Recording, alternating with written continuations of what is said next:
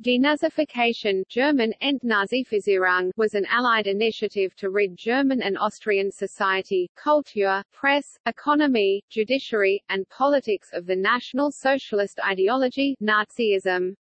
It was carried out by removing those who had been Nazi Party or SS members from positions of power and influence and by disbanding or rendering impotent the organizations associated with Nazism.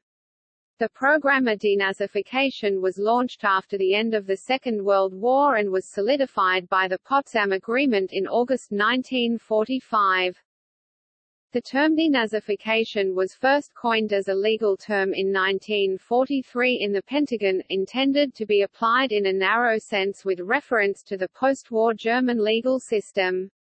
Soon afterward, it took on the more general meaning. In late 1945 and early 1946, the emergence of the Cold War, the economic importance of Germany and a lack of Allied manpower to run the denazification effort caused the Western powers and the United States in particular to lose interest in the program. The British relaxed restrictions on former Nazi Party members in October 1945 and April 1946 and handed denazification panels over to the Germans in January 1946. The Americans relinquished control of the judicial denazification of individuals in March 1946 and turned responsibility over to civilian tribunals under German administration. The French ran the mildest denazification effort. Denazification was carried out in an increasingly lenient and lukewarm way until being officially abolished in 1951. The American government soon came to view the program as ineffective and counterproductive. Additionally, the program was hugely unpopular in Germany and was opposed by the new West German government of Konrad Adenauer.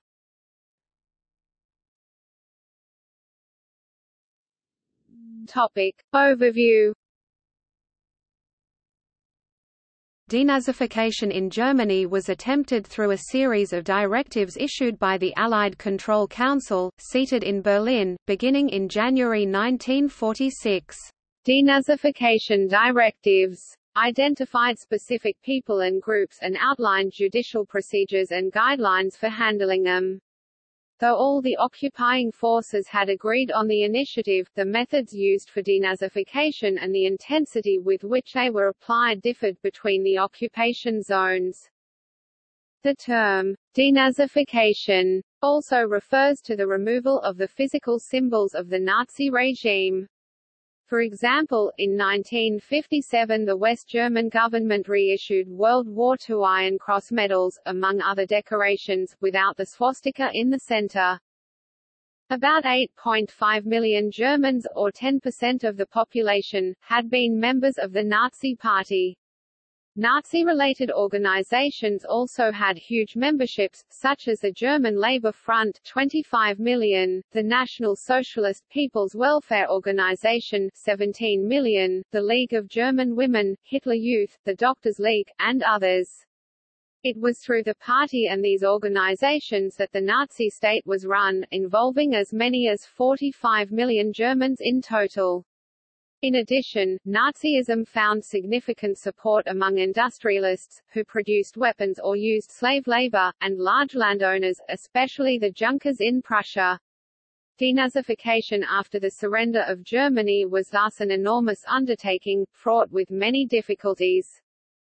The first difficulty was the enormous number of Germans who might have to be first investigated, then penalized if found to have supported the Nazi state to an unacceptable degree. In the early months of denazification there was a great desire to be utterly thorough, to investigate every suspect and hold every supporter of Nazism accountable. However, it turned out that the numbers simply made this goal impractical. It soon became evident, further, that pursuing denazification too scrupulously would make it impossible to create a functioning, economically efficient democratic society in Germany. Enforcing the strictest sanctions against lesser offenders would prevent too many talented people from participating in the reconstruction process. The Morgenthau Plan had recommended that the Allies create a post-war Germany with all its industrial capacity destroyed, reduced to a level of subsistence farming. However, that plan was soon abandoned as unrealistic and, because of its excessive punitive measures, liable to give rise to German anger and aggressiveness. As time went on, another consideration that moderated the denazification effort in the West was the concern to keep enough goodwill of the German population to prevent the growth of communism. The denazification process was often completely disregarded by both the Soviets and the Western powers for German rocket scientists and other technical experts, who were taken out of Germany to work on projects in the victor's own country or simply seized in order to prevent the other side from taking them. The U.S. took 785 scientists and engineers from Germany to the United States, some of whom formed the backbone of the U.S. space program. See Operation Paperclip. In the case of the top-ranking Nazis, such as Göring, Hess, von Ribbentrop, Streicher, and Speer, the initial proposal by the British was to simply arrest them and shoot them, but that course of action was replaced by putting them on trial for war crimes at the Nuremberg trials in order to publicize their crimes while demonstrating that the trials and the sentences were just, especially to the German people. However, the legal foundations of the trials were questioned, and most Germans were not convinced that the trials were anything more than victor's justice. Many refugees from Nazism were Germans and Austrians, and some had fought for Britain in the Second World War. Some were transferred into the intelligence corps and sent back to Germany and Austria in British uniform. However, German speakers were small in number in the British zone, which was hampered by the language deficit. Due to its large German-American population, the U.S. authorities were able to bring a larger number of German speakers to the task of working in the Allied military government, although many were poorly trained. They were assigned to all aspects of military administration, the interrogation of POWs, collecting evidence for the War Crimes Investigation Unit and the search for war criminals.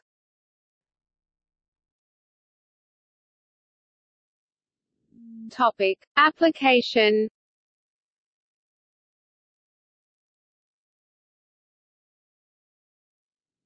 Topic. American Zone.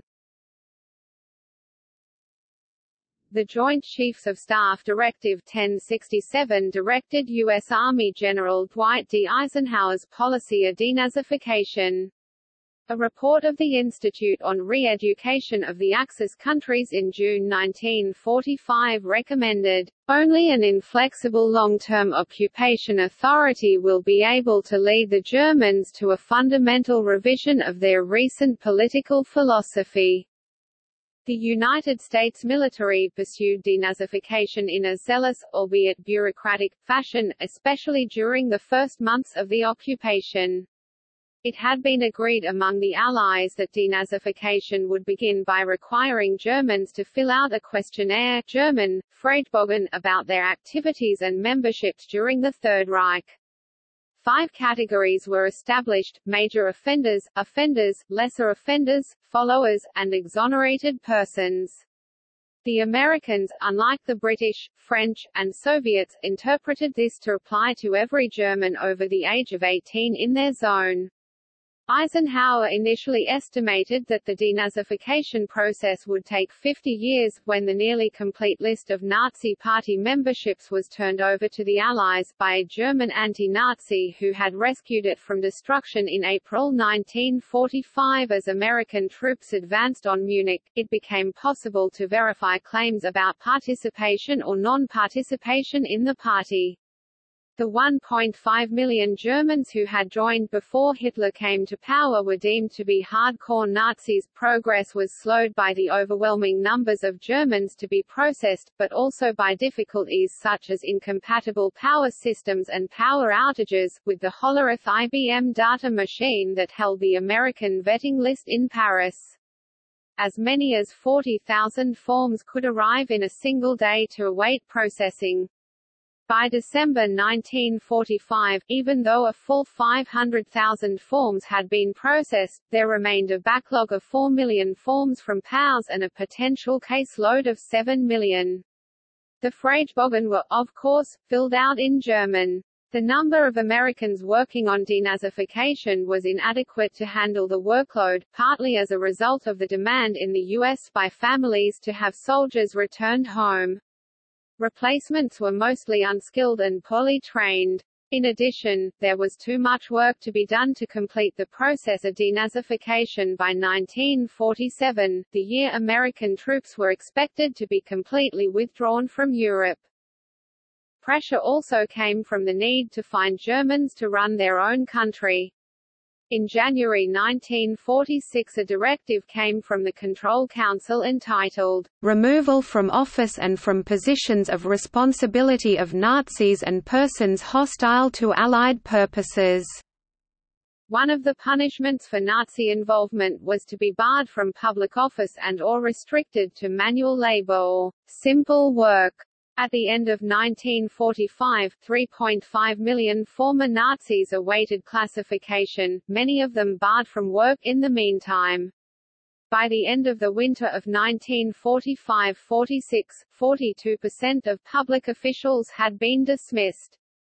Malnutrition was widespread, and the economy needed leaders and workers to help clear away debris, rebuild infrastructure, and get foreign exchange to buy food and other essential resources. Another concern leading to the Americans relinquishing responsibility for denazification and handing it over to the Germans arose from the fact that many of the American denazifiers were German Jews, former refugees returning to administer justice against the tormentors and killers of their relatives. It was felt, both among Germans and top American officials, that their objectivity might be contaminated by a desire for revenge. As a result of these various pressures, and following a 15 January 1946 report of the military government decrying the efficiency of denazification, saying, "The present procedure fails in practice to reach a substantial number of persons who supported or assisted the Nazis," it was decided to involve Germans in the process. In March 1946 a law for liberation from National Socialism and militarism, German, Befreiungsgesetz, came into effect, turning over responsibility for denazification to the Germans. Each zone had a minister of denazification. On 1 April 1946, a special law established 545 civilian tribunals under German administration, German, Sprichkammern, with a staff of 22,000 of mostly lay judges, enough, perhaps, to start to work but too many for all the staff themselves to be thoroughly investigated and cleared. They had a caseload of 900,000. Several new regulations came into effect in the setting up of the German-run tribunals, including the idea that the aim of denazification was now rehabilitation rather than merely punishment, and that someone whose guilt might meet the formal criteria could also have their specific actions taken into consideration for mitigation. Efficiency thus improved, while rigor declined. Many people had to fill in a new background form, called a Meldebogen, replacing the widely disliked Fragebogen, and were given over to justice under a Sprichkammer, which assigned them to one of 5 categories. V. Persons exonerated, German, Entlastete. No sanctions. IV. Followers, German, Mitlaufer. Possible restrictions on travel, employment, political rights, plus fines. 3. Lesser offenders, German, Minderbelastete. Placed on probation for 2 to 3 years with a list of restrictions. No internment. 2. Offenders, activists, militants, and profiteers, or incriminated persons, German, Belastete. Subject to immediate arrest and imprisonment up to 10 years, performing reparation or reconstruction work plus a list of other restrictions. I. Major offenders, German, Hauptschuldige. Subject to immediate arrest, death, imprisonment with or without hard labor, plus a list of lesser sanctions. Again, because the caseload was impossibly large, the German tribunals began to look for ways to speed up the process. Unless their crimes were serious, members of the Nazi Party born after 1919 were exempted on the grounds that they had been brainwashed. Disabled veterans were also exempted. To avoid the necessity of a slow trial in open court, which was required for those belonging to the most serious categories, more than 90% of cases were judged not to belong to the serious categories and therefore were dealt with more quickly. More efficiencies followed. The tribunals accepted statements from other people regarding the accused's involvement in National Socialism. These statements earned the nickname of Persilschein, after advertisements for the laundry and whitening detergent Persil.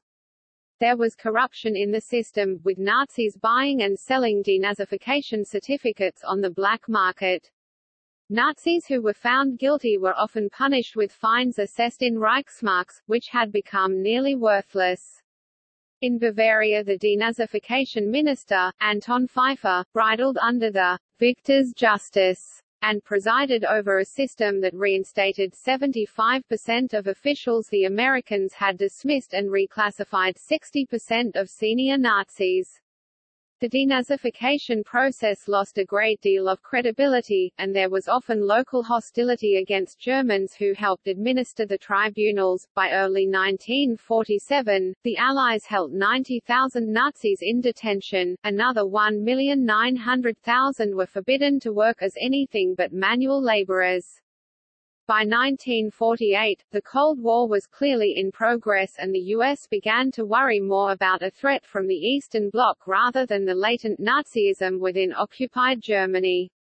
The remaining cases were tried through summary proceedings that left insufficient time to thoroughly investigate the accused, so that many of the judgments of this period have questionable judicial value. For example, by 1952 members of the SS like Otto Skorzeny could be declared formally denazified German entnazifisiert in absentia by a German government arbitration board, and without any proof that this was true. The delicate task of distinguishing those truly complicit in or responsible for Nazi activities from mere followers made the work of the courts yet more difficult. U.S. President Harry S. Truman alluded to this problem. Though all Germans might not be guilty for the war, it would be too difficult to try to single out for better treatment those who had nothing to do with the Nazi regime and its crimes. Denazification was from then on supervised by special German ministers, like the Social Democrat Gottlob Kamm in Baden-Württemberg, with the support of the U.S. occupation forces. Contemporary American critics of denazification denounced it as a counterproductive witch hunt and a failure. In 1951, the Provisional West German government granted amnesties to lesser offenders and ended the program. Topic: Censorship. While judicial efforts were handed over to German authorities, the U.S. Army continued its efforts to denazify Germany through control of German media. The Information Control Division of the U.S. Army had by July 1946 taken control of 37 German newspapers, 6 radio stations, 314 theaters, 642 cinemas, 101 magazines, 237 book publishers, and 7,384 book dealers and printers. Its main mission was democratization, but part of the agenda was also the prohibition of any criticism of the Allied occupation forces. In addition, on May 13, 1946, the Allied Control Council issued a directive for the confiscation of all media that could contribute to Nazism or militarism. As a consequence, a list was drawn up of over 30,000 book titles, ranging from school textbooks to poetry, which were then banned. All copies of books on the list were confiscated and destroyed. The possession of a book on the list was made a punishable offense. All the millions of copies of these books were to be confiscated and destroyed. The representative of the military directorate admitted that the order was in principle no different from the Nazi book burnings. The censorship in the U.S. zone was regulated by the Occupation Directive JCS 1067, valid until July 1947, and in the May 1946 order valid for all zones, rescinded in 1950, Allied Control Authority Order No. 4. Number 4 confiscation of literature and material of a Nazi and militarist nature. All confiscated literature was reduced to pulp instead of burning. It was also directed by Directive No. 30, liquidation of German military and Nazi memorials and museums. An exception was made for tombstones erected at the places where members of regular formations died on the field of battle. Artworks were under the same censorship as other media. All collections of works of art related or dedicated to the perpetuation of German militarism or Nazism will be closed permanently and taken into custody. The directives were very broadly interpreted, leading to the destruction of thousands of paintings, and thousands more were shipped to deposits in the U.S. Those confiscated paintings still surviving in U.S. custody include, for example, a painting depicting a couple of middle-aged women talking in a sunlit street in a small town. Artists were also restricted in which new art they were allowed to create. OMG-US was setting explicit political limits on art and representation. The publication Der Ruf, The Call, was a popular literary magazine first published in 1945 by Alfred Andersch and edited by Hans Werner Richter. Der Ruf, also called Independent Pages of the New Generation, claimed to have the aim of educating the German people about democracy. In 1947 its publication was blocked by the American forces for being overly critical of occupational government. Richter attempted to print many of the controversial pieces in a volume entitled Der Skorpion, The Scorpion. The occupational government blocked publication of Der Skorpion before it began, saying that the volume was too nihilistic. Publication of Der Ruf resumed in 1948 under a new publisher, but Der Skorpion was blocked and not widely distributed. Unable to publish his works, Richter founded Group 47. The Allied costs for occupation were charged to the German people. A newspaper which revealed the charges, including, among other things, 30,000 brass, was banned by the occupation authorities for revealing this information.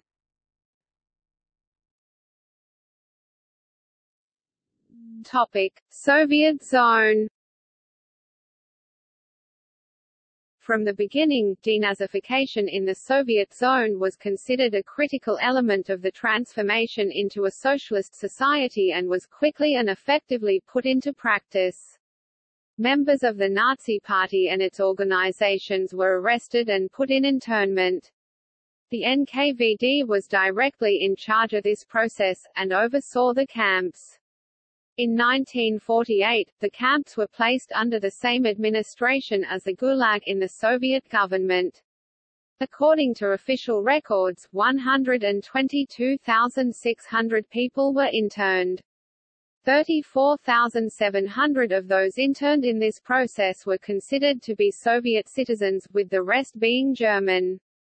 This process happened at the same time as the expropriation of large landowners and Junkers, who were also often former Nazi supporters, because part of the intended goal of denazification in the Soviet zone was also the removal of anti-socialist sentiment. The committees in charge of the process were politically skewed. A typical panel would have one member from the Christian Democratic Union, one from the Liberal Democratic Party of Germany, 3 from the Socialist Unity Party of Germany, and 3 from political mass organizations, who were typically also supportive of the Socialist Unity Party. Former Nazi officials quickly realized that they would face fewer obstacles and investigations in the zones controlled by the Western Allies. Many of them saw a chance to defect to the West on the pretext of anti-communism. Conditions in the internment camps were terrible, and between 42,000 and 80,000 prisoners died. When the camps were closed in 1950, prisoners were handed over to the East German government. Even before denazification was officially abandoned in West Germany, East German propaganda frequently portrayed itself as the only true anti-fascist state, and argued that the West German state was simply a continuation of the Nazi regime, employing the same officials that had administered the government during the Nazi dictatorship. These accusations would be vindicated, as during the 1950s many former functionaries of Nazi regime were employed in positions in the West German government. However, East German propaganda also attempted to denounce as Nazis even politicians such as Kurt Schumacher, who had been imprisoned by the Nazi regime himself. Such allegations appeared frequently in the official Socialist Unity Party of Germany newspaper, the Neues Deutschland. The East German uprising of 1953 in Berlin were officially blamed on Nazi agents provocateurs from West Berlin, who the Neues Deutschland alleged were then working in collaboration with the Western government with the ultimate aim of restoring Nazi rule throughout Germany. The Berlin Wall was officially called the Anti-Fascist Security Wall, German, Antifaschistische Schutzwall, by the East German government. Not all former Nazis faced judgment. Doing special tasks for the Soviet government could protect Nazi members from prosecution, enabling them to continue working. Having special connections with the occupiers in order to have someone vouch for them could also shield a person from the denazification laws. In particular, the districts of Gera, Erfurt, and Suhl had significant amounts of former Nazi Party members in their government.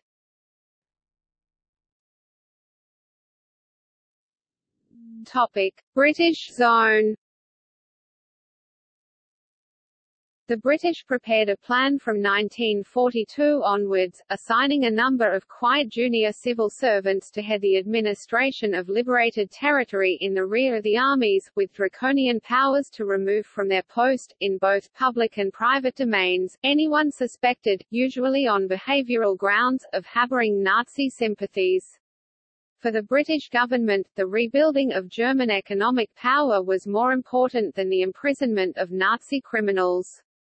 Economically hard-pressed at home after the war, they did not want the burden of feeding and otherwise administering Germany. In October 1945, in order to constitute a working legal system, and given that 90% of German lawyers had been members of the Nazi Party, the British decided that 50% of the German legal civil service could be staffed by nominal Nazis. Similar pressures caused them to relax the restriction even further in April 1946. In industry, especially in the economically crucial Ruhr area, the British began by being lenient about who owned or operated businesses, turning stricter by autumn of 1945. In order to reduce the power of industrialists, the British expanded the role of trade unions, giving them some decision-making powers. They were, however, especially zealous during the early months of occupation in bringing to justice anyone, soldiers or civilians, who had committed war crimes against POWs or captured Allied aircrew. In June 1945 an interrogation center at Bad Nendorf was opened, where ex-Nazis and suspected communist agents were tortured with beatings, whippings, thumbscrews, cold, starvation, etc. A public scandal ensued, but only one person was found guilty of neglect. The British to some extent avoided being overwhelmed by the potential numbers of denazification investigations by requiring that no one need fill out the Fragebogen unless they were applying for an official or responsible position. This difference between American and British policy was decried by the Americans and caused some Nazis to seek shelter in the British zone. In January 1946, the British handed over their denazification panels to the Germans.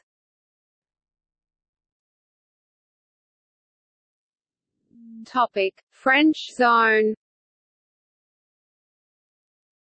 The French were less vigorous, for a number of reasons, than the other Western powers, not even using the term denazification, instead calling it epuration. Purification. They did not view it as critical to distinguish Nazis from non-Nazis, since in their eyes Germans were all to blame.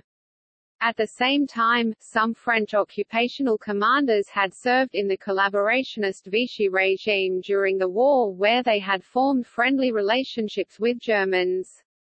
As a result, in the French zone mere membership in the Nazi Party was much less important than in the other zones, because teachers had been strongly Nazified. The French began by removing 3/4 of all teachers from their jobs. However, finding that the schools could not be run without them, they were soon rehired, although subject to easy dismissal. A similar process governed technical experts. The French were the first to turn over the vetting process to Germans, while maintaining French power to reverse any German decision. Overall, the business of denazification in the French zone was considered a golden mean between an excessive degree of severity and an inadequate standard of leniency, laying the groundwork for an enduring reconciliation between France and Germany. In the French zone only 13 Germans were categorized as major offenders.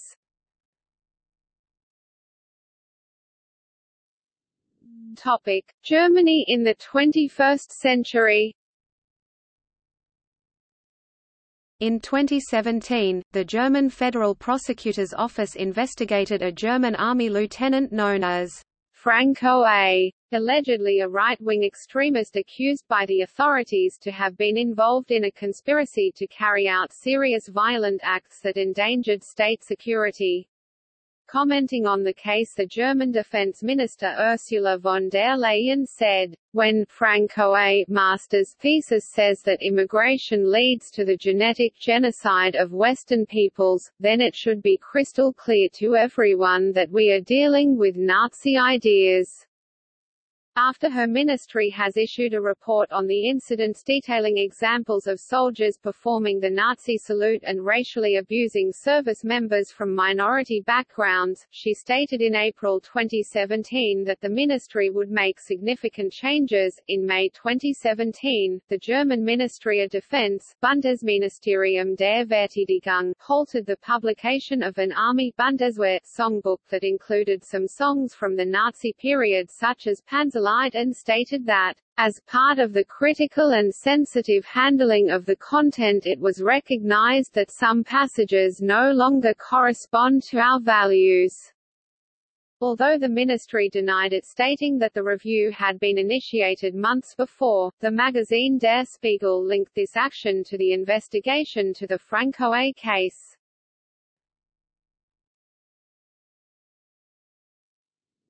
Topic: Brown Book. In 1965, the National Front of the German Democratic Republic published what became known as the Brown Book, War and Nazi Criminals in West Germany, State, Economy, Administration, Army, Justice, Science. As the title would indicate, the presence of former Gestapo members in the Volkspolizei and ex-Nazis at all levels of the Socialist Unity Party was not covered. The book, among other things, mentioned 1,800 names of former Nazis who held positions of authority in West Germany. These included 15 ministers and deputy ministers, 100 generals and admirals of the armed forces, 828 senior judges and prosecutors, 245 leading members of the foreign ministry, embassies and consulates officials, and 297 senior police officers and Federal Office for the Protection of the Constitution officials. The listing was inaccurate. Many of the military names had not been party members, as the armed forces did not permit its officers to join, while many low-level party members in other groups were overlooked altogether. As revealed by BKA official Dieter Senk in 1989, "Today we know that the Brown Book didn't contain even approximately all the relevant names." For example, it mentions only 3 names from the BKA. The book had a controversial impact in West Germany. Reflecting this, a judge ordered the seizure of the volume from the Frankfurt Book Fair in 1967.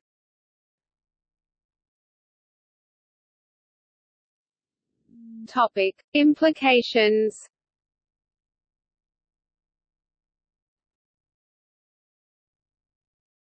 Topic: For future German states.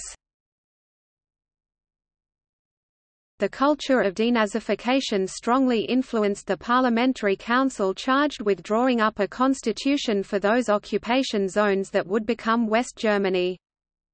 This constitution, German, Grundgesetz, Basic Law, was completed on May 8, 1949, ratified on May 23, and came into effect the next day. This date effectively marks the foundation of the Federal Republic of Germany.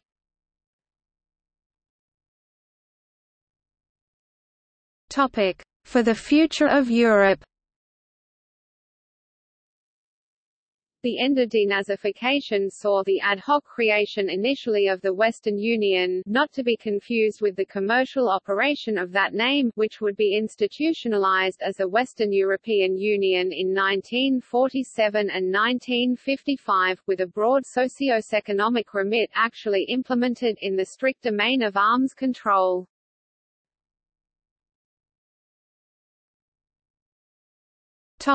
Responsibility and collective guilt. The ideas of collective guilt and collective punishment originated not with the US and British people, but on higher policy levels.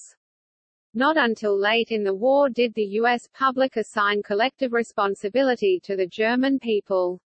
The most notable policy document containing elements of collective guilt and collective punishment is JCS 1067 from early 1945. Eventually horrific footage from the concentration camps would serve to harden public opinion and bring it more in line with that of policymakers. Already in 1944, prominent U.S. opinion makers had initiated a domestic propaganda campaign, which was to continue until 1948, arguing for a harsh peace for Germany, with a particular aim to end the apparent habit in the U.S. of viewing the Nazis and the German people as separate entities. Statements made by the British and U.S. governments, both before and immediately after Germany's surrender, indicate that the German nation as a whole was to be held responsible for the actions of the Nazi regime, often using the terms collective guilt and collective responsibility. To that end, as the Allies began their post-war denazification efforts, the Psychological Warfare Division of Supreme Headquarters Allied Expeditionary Force undertook a psychological propaganda campaign for the purpose of developing a German sense of collective responsibility. The Public Relations and Information Services Control Group of the British Element (CCG-B) the Allied Control Commission for Germany began in 1945 to issue directives to officers in charge of producing newspapers and radio broadcasts for the German population to emphasize the moral responsibility of all Germans for Nazi crimes. Similarly, among U.S. authorities, such a sense of collective guilt was considered a prerequisite to any long-term education of the German people. Using the German press, which was under Allied control, as well as posters and pamphlets, a program was conducted to acquaint ordinary Germans with what had taken place in the concentration camps. For example, using posters with images of concentration camp victims coupled to text such as, "You are guilty of this," or "These atrocities, your fault." The introduction text of one pamphlet published in 1945 by the American War Information Unit Amerikanischen Kriegsinformationsamt entitled Bildbericht a US 5 Konzentrationslagern, photo report from 5 concentration camps, contained this explanation of the pamphlet's purpose. Thousands of Germans who lived near these places were led through the camps to see with their own eyes which crimes were committed in their name. But it is not possible for most Germans to view a KZ. This pictorial report is intended for them. A number of films showing the concentration camps were made and screened to the German public, such as Die Todesmühlen, released in the U.S. zone in January 1946, and Welt im Film No. 5 in June 1945. A film that was never finished due partly to delays and the existence of the other films was Memory of the Camps. According to Sidney Bernstein, chief of Pound, the object of the film was to shake and humiliate the Germans and prove to them beyond any possible challenge that these German crimes against humanity were committed and that the German people, and not just the Nazis and SS, bore responsibility. Delays led to the decision that the approach to the film was not as good as other extant films, and the footage and unread script were shelved. Part of the reason the film was scrapped was that the harsh attitudes toward Germans had changed. Initially, the denazification had a more harsh goal. English writer James Stern recounted an example in a German town soon after the German surrender. A crowd is gathered around a series of photographs which, though initially seeming to depict garbage, instead reveal dead human bodies. Each photograph has a heading, "Who is guilty?" The spectators are silent, appearing hypnotized, and eventually retreat one by one. The placards are later replaced with clearer photographs and placards proclaiming, "This town is guilty. You are guilty." Immediately upon the liberation of the concentration camps, many German civilians were forced to see the conditions in the camps, bury rotting corpses and exhume mass graves. In some instances, civilians were also made to provide items for former concentration camp inmates.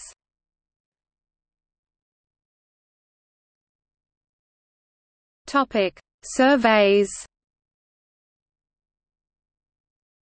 The U.S. conducted opinion surveys in the American zone of occupied Germany. Tony Judd, in his book Post-War, A History of Europe Since 1945, extracted and used some of them. A majority in the years 1945 to 1949 stated National Socialism to have been a good idea but badly applied.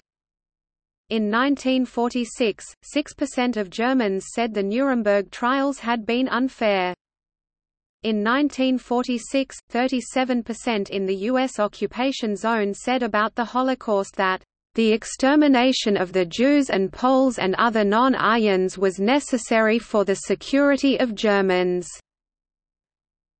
In 1946, 1 in 3 in the U.S. occupation zone said that Jews should not have the same rights as those belonging to the Aryan race. In 1950, 1 in 3 said the Nuremberg trials had been unfair. In 1952, 37% said Germany was better off without the Jews on its territory. In 1952, 25% had a good opinion of Hitler. British historian Ian Kershaw, in his book The Hitler Myth, Image and Reality in the Third Reich, writes about the various surveys carried out at the German population. In 1945, 42% of young Germans and 22% of adult Germans thought that the reconstruction of Germany would be best applied by a strong new Führer. In 1952, 10% of Germans thought that Hitler was the greatest statesman and that his greatness would only be realized at a later date, and 22% thought he had made some mistakes, but was still an excellent leader. In 1952, roughly 33% opposed the assassination attempt of Hitler in the 20th of July plot in 1944. In 1953, 14% of Germans said they would vote for someone like Hitler again. However, in Hitler, Germans, and the Jewish question, Sarah Ann Gordon notes the difficulty of drawing conclusions from the surveys. For example, respondents were given 3 alternatives from which to choose, as in question 1. To the question of whether an Aryan who marries a Jew should be condemned, 91% responded, no. To the question of whether all those who ordered the murder of civilians or participated in the murdering should be made to stand trial, 94% responded, yes. Gordon singles out the question, extermination of the Jews and Poles and other non-Aryans was not necessary for the security of the Germans, which included an implicit double negative to which the response was either yes or no. She concludes that this question was confusingly phrased given that in the German language the affirmative answer to a question containing a negative statement is no. Some interviewees may have responded, no, they did not agree with the statement, when they actually did agree that the extermination was not necessary. She further highlights the discrepancy between the anti-Semitic implications of the survey results, such as those later identified by Judd, with the 77% of interviewees who responded that actions against Jews were in no way justified. Gordon states that if the 77% result is to be believed, then an overwhelming majority of Germans disapproved of extermination, and if the 37% result is believed to be correct, then over one-third of Germans were willing to exterminate Poles and Jews and others for German security. She concludes that the phrasing of the question on German security lowers the confidence in the latter interpretation. Gordon follows this with another survey where interviewees were asked if Nazism was good or bad. 53% chose bad, and reasons for their answer.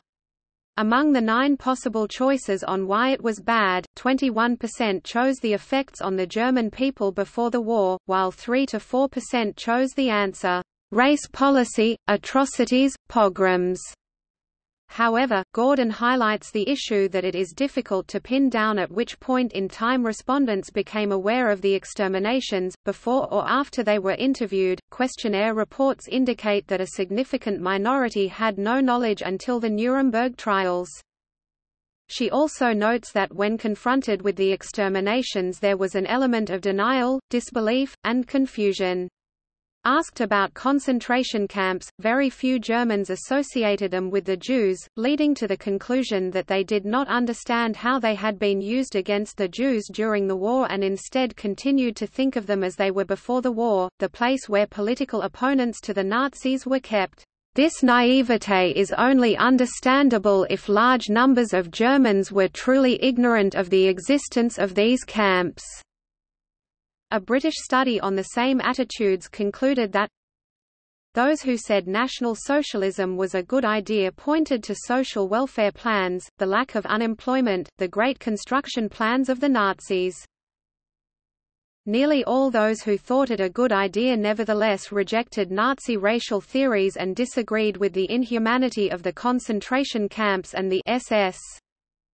Sarah Gordon writes that a majority of Germans appeared to approve of nonviolent removal of Jews from civil service and professions and German life.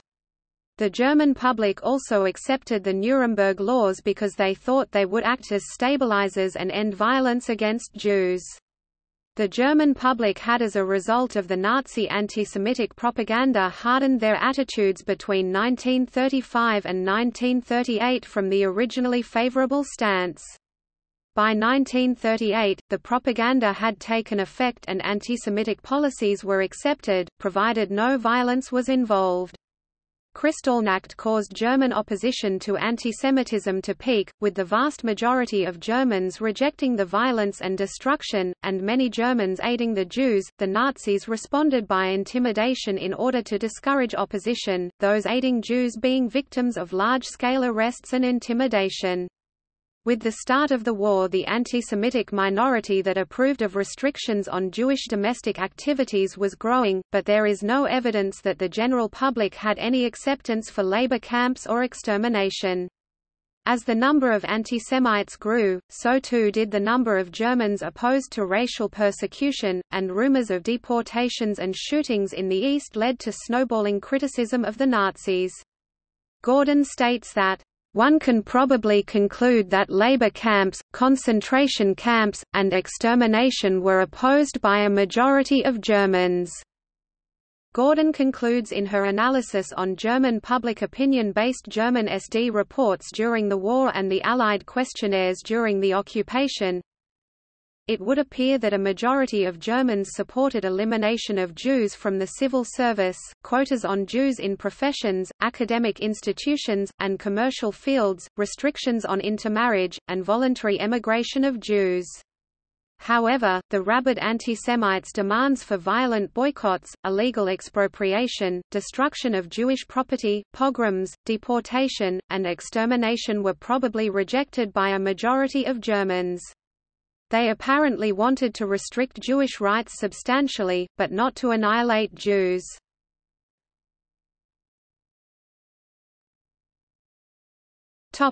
End. The West German political system, as it emerged from the occupation, was increasingly opposed to the Allied denazification policy. As denazification was deemed ineffective and counterproductive by the Americans, they did not oppose the plans of the West German Chancellor, Konrad Adenauer, to end the denazification efforts. Adenauer's intention was to switch government policy to reparations and compensation for the victims of Nazi rule, Wiedergutmachung, stating that the main culprits had been prosecuted. In 1951 several laws were passed, ending the denazification. Officials were allowed to retake jobs in the civil service, with the exception of people assigned to Group 1 major offenders and 2 offenders during the denazification review process. Several amnesty laws were also passed which affected about 792,176 people.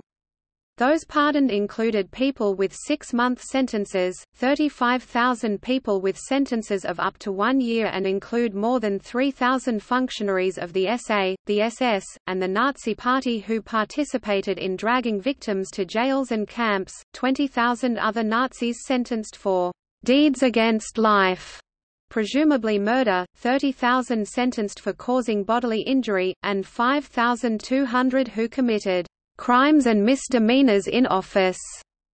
As a result, many people with a former Nazi past ended up again in the political apparatus of West Germany.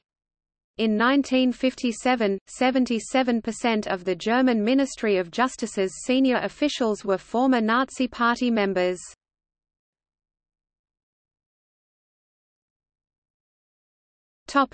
Hiding one's Nazi past. Membership in Nazi organizations is still not an open topic of discussion. German President Walter Scheel and Chancellor Kurt Georg Kiesinger were both former members of the Nazi Party. In 1950, a major controversy broke out when it emerged that Konrad Adenauer's State Secretary Hans Globke had played a major role in drafting anti-Semitic Nuremberg race laws in Nazi Germany.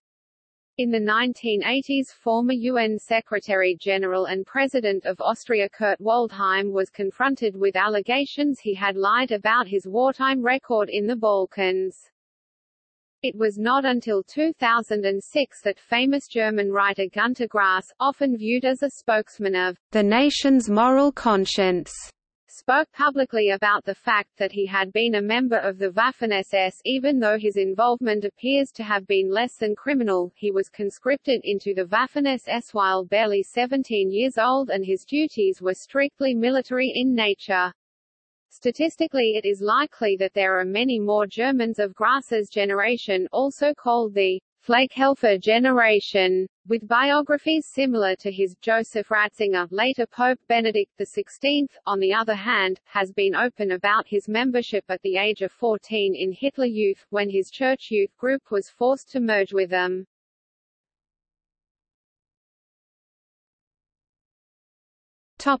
In other countries. In practice, denazification was not limited to Germany and Austria. In every European country with a vigorous Nazi or fascist party, measures of denazification were carried out.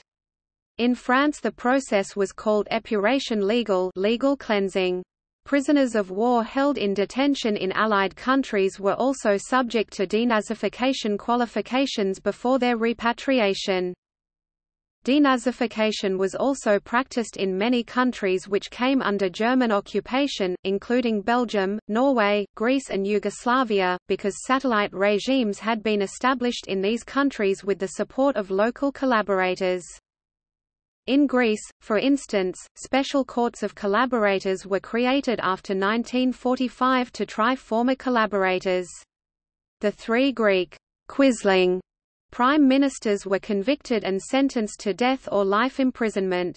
Other Greek collaborators after German withdrawal underwent repression and public humiliation, besides being tried mostly on treason charges. In the context of the emerging Greek civil war, however, most wartime figures from the civil service, the Greek gendarmerie and the notorious security battalions were quickly integrated into the strongly anti-communist post-war establishment. An attempt to ban the swastika across the EU in early 2005 failed after objections from the British government and others. In early 2007, while Germany held the European Union presidency, Berlin proposed that the European Union should follow German criminal law and criminalize the denial of the Holocaust and the display of Nazi symbols including the swastika, which is based on the ban on the Symbols of Unconstitutional Organizations Act, see Strafgesetzbuch section 86a.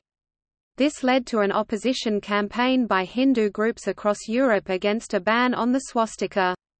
They pointed out that the swastika has been around for 5,000 years as a symbol of peace. The proposal to ban the swastika was dropped by Berlin from the proposed European Union-wide anti-racism laws on 29 January 2007.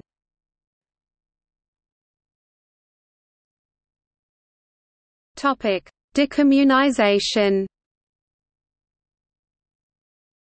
In part inspired by the idea behind denazification, several Central and Eastern European countries have adopted policies following the revolutions of 1989 aimed at dismantling the legacies of the communist state establishments, culture, and psychology, and to some extent to punish communist perpetrators, referred to as decommunization. See also